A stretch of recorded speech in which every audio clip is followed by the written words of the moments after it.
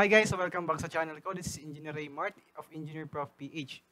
So if you are not yet a subscriber of this channel guys, please do click the subscribe button and the notification bell for more updates. So ang video na to guys is dedicated para sa mga mechanical engineering, especially yung mga freshmen. So yung mga incoming first year mechanical engineering students. So first of all guys, welcome to mechanical engineering. Yes. So ginusto nyo yan guys ha. So, panindigan natin, di ba? So, ang mechanical engineering, guys, is a very important course in engineering. So, di nyo na itatanong, guys, ang mechanical engineering is a very important profession. Kailangan tayo ng society. So, ang mechanical engineering, guys, is a very broad profession. So, let me give you some example of kung ano talagang ginagawa ng mga mechanical engineers. So, first, guys, na pinaka-importanteng role natin sa society is in the field of energy conversion. So alam naman natin guys, di ba, kailangan natin yung energy for electricity. And yung energy conversion guys is concerned sa mga power plants, hydroelectric power plants, we have geothermal power plants, we have wind power plants, and many more power plants that converts, mechanical energy to electrical energy. So, very important tayo guys in energy conversion. So, ginagamit natin siya in our everyday life. Now, secondly, guys, one of the most important role of mechanical engineers is for health and safety. So, ngayon guys, di ba, pandemic, so sa mga hospital guys, importante yung ventilation system. So, ang ventilation system is actually a system that recirculates air. So, mechanical engineer guys, yung nagdi-design ng ventilation system. So, kung walang recirculation of air sa hospital or any establishment, so madaling kumalat guys yung virus. So, dapat napapalitan yung air mechanically. Mechanical driven yung ating mga equipment. Anything guys that is mechanical is trabaho yan ng mechanical engineering. So, may mga subfields tayo guys sa automotive and robotics. So, marami pa guys. So, tingnan nyo guys sa CHED Memorandum Order. So, ang curriculum natin guys is based on CMO or CHED Memorandum Order number 97 series of 2017. So, ang old curriculum, guys, which is kung saan ako nanggaling, is a 5-year engineering course. So, kayo, guys, you are taking the new curriculum that is 4-year engineering course. So, ano ba yung mga kailangan yung gawin bago kayo pumasok sa engineering? Now, guys, before, sa 5-year engineering course, meron tayong mga subjects like algebra, we have plane and spherical trigonometry, we have plane and solid geometry, we have analytic geometry. And back then, guys, ang algebra po nga nun is dalawa. You have your college algebra and you have your advanced algebra. Then, sa new curriculum, guys, wala na tayong mga subject na gano'n. So, it's very important na alam natin yung mga dating topic na tinanggal because of K-12 program and magagamit natin siya, guys, in our subject first year. So, ito, guys, yung mga subject natin during first year.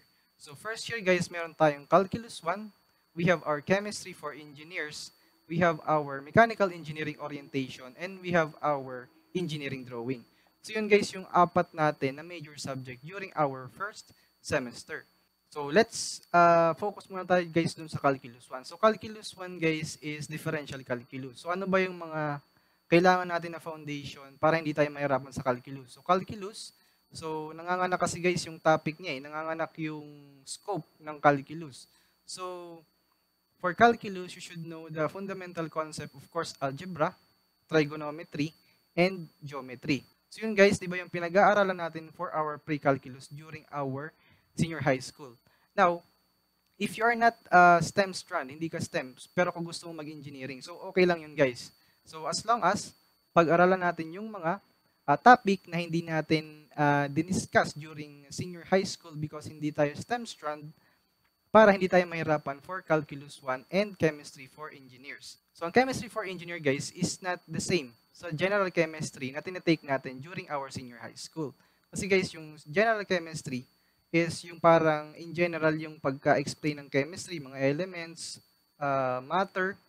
Well, in our Chemistry for Engineer, guys, we will focus on the application of chemistry in mechanical engineering. For example, guys, yung sinabi ko kanina, energy conversion, you have your fuels, yung mga some sort of things na related to mechanical. So, hindi naman to guys yung magme-memorize ka pa ng mga elements or anything. This is actually the practical application of chemistry in the field of mechanical engineering. So yun guys. Now let's go guys doon sa engineering drawing. So sa engineering drawing guys, ito yung medyo magastos talagang subject because you need drawing materials like unipins, yung mga ball pens na medyo mahal nga siya. You have those drawing materials.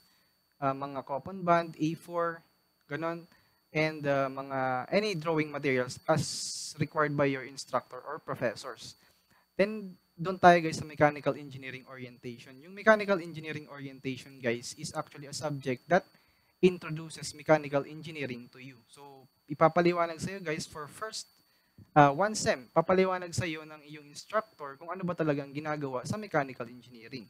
So, doon ka guys magkakaroon ng interest to pursue this course. Now, yung second sem natin guys is actually composed of 3 subjects. You have your Calculus 2, you have your Physics, and you have your computer-aided drafting or yung CAD na sinasabi.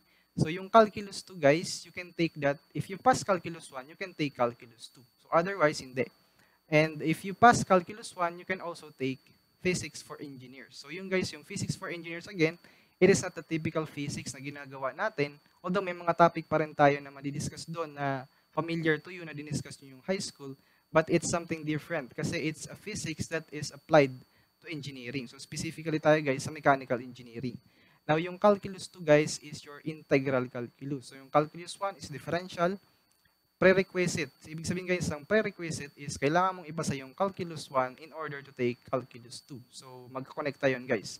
Hindi pwedeng isa lang yung i-take natin. So, dalawa dapat sila, Calculus 1 and Calculus 2. And then, yung drawing, guys, computer-aided drafting.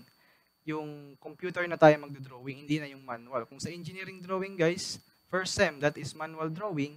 In computer-aided drafting, ang gagawin natin guys is computer na yung magdi-design ng ating mga drawings. So, it's more on electronics na. Now, yung computer-aided drafting guys is very important kasi gamit na gamit siya sa field actually. So, yun ang masyadong gamit na gamit when you are, pag nagtatrabaho ka na. Now, ang advice ko guys sa mga incoming first year is of course preparation. Preparation is the key. Now, ang importante guys na preparation for you is, of course, pag-aralan natin yung mga fundamental concept.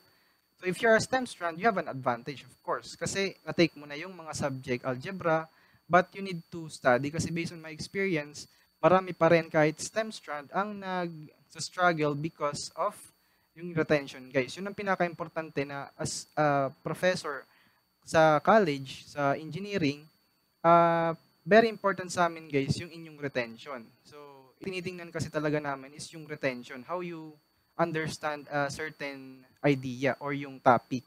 Now, kung hindi ka naman STEM strand, yun talaga yung challenge guys. So, if you're not a STEM strand, so kailangan natin guys mag-double time. So, it will be a challenge guys if you are not STEM nung high school. Kasi of course, konti lang yung background mo, algebra. So, before ka guys mag-proceed to engineering, of course, kung gusto mo talaga maging engineer, so pag-aralan natin guys, yung mga algebra, trigonometry, and geometry. So yung tatlong subject na yun guys is very important. So hindi naman guys, ibig sabihin na hindi ka STEM strand, hindi ka na pwedeng mag-engineering. So parang may tinitake kasi guys na units for you to proceed to engineering. So it has something to do with your willingness to learn. So kahit na STEM strand ka or hindi ka STEM strand, it doesn't matter guys, as long as willing ka matuto. So ano ba yung mga must-haves as an engineering student? Of course guys, you need your calculator. So ang ginagamit nating calculator dito guys is ito. This is your 570 ES Plus Casio. So Casio 570 ES Plus. And dati kasi guys, ang ginagamit namin is ito. This is your 911 ES Plus. So anong pagkakaiba ng dalawa guys?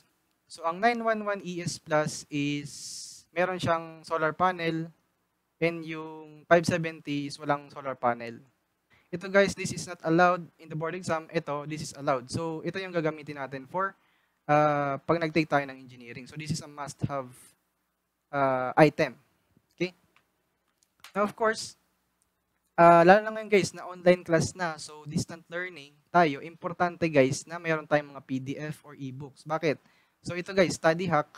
So if you have PDFs or ebooks, yung mga electronic copy ng libro or material na yung iba is libre na download sa internet, you can actually save data. Kung gumagamit ka guys ng data in your phone, so hindi naman pwede na araw-araw kang magre-research. If you have books na PDF na ready-made na, kahit hindi ka na mag-internet, as long as you have those reference, mas madaling kang makakapag-study guys. Kasi because you will not be having mobile data too much. So yun na yung gagamitin mo for your reference. So mas maganda yung guys, study hack, you should have your PDF or electronic book reviewers, yung mga e-books natin. So importante yon.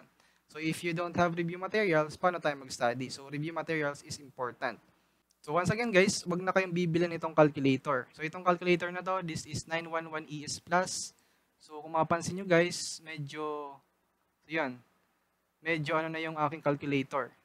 Wala nang mga label. So kasi dati guys, hindi ako masyadong marunong sa math, hindi naman ako masyadong matalino. So every time talaga ay double time para mag-study. So if you know in yourself na medyo alanganin tayo sa foundation, so we need to double time.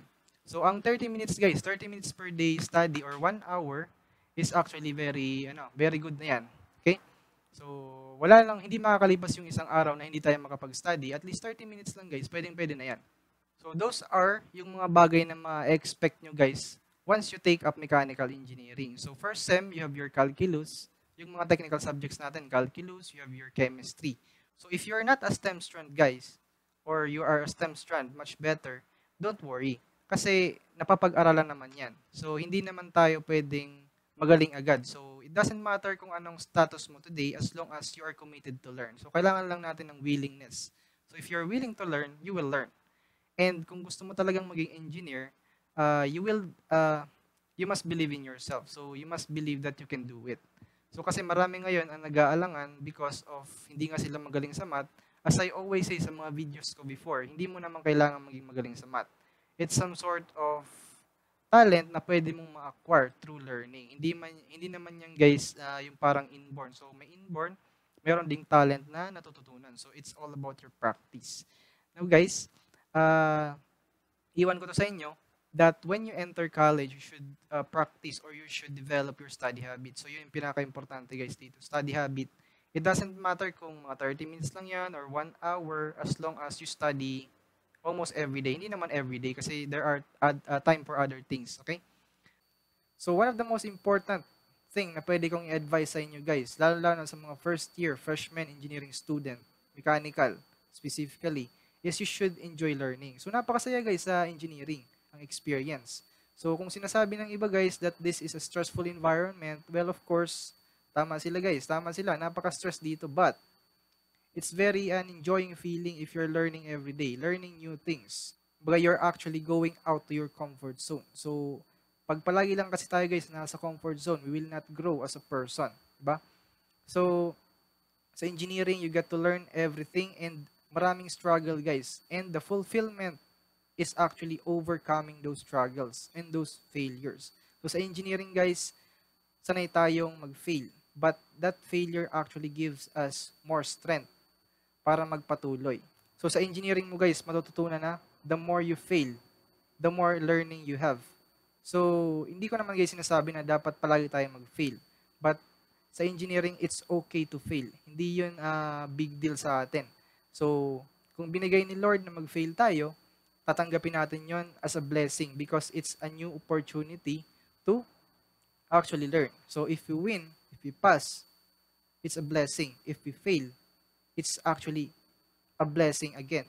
Kasi, you get to learn. Hindi mo pwedeng tingnan siya in a way na it will actually make your moral lower. Hindi pwede yon. So, sa engineering guys, it's okay to fail. Hindi yun big deal. It's actually good in life na mag-fail tayo sometimes para tayo ay mag-grow as a person. So, that's it guys. I hope na nakatulong ako sa inyo for this video. So, abangan nyo guys yung mga next vlog ko about this course and sa engineering, yung mga lectures, of course, importante yon. And if you're not yet guys a subscriber of this channel, please do click the subscribe button and the notification bell for more updates. So thank you guys for my 4,000, almost 4,000 na kayong subscribers ko. And of course, yung 10,000 followers natin sa Facebook. So, i-like nyo guys yung page natin. Yung Facebook page natin guys, i-like nyo yun and i-follow. So, for more review materials and lecture videos. Thank you guys. Stay safe. God bless you all. And I hope that you survive that course and one day you can become an engineer. So, you must believe in yourself. So, importante yan. And sabay ng dasal guys. Importante yung prayers. Thank you guys. Stay safe. God bless you.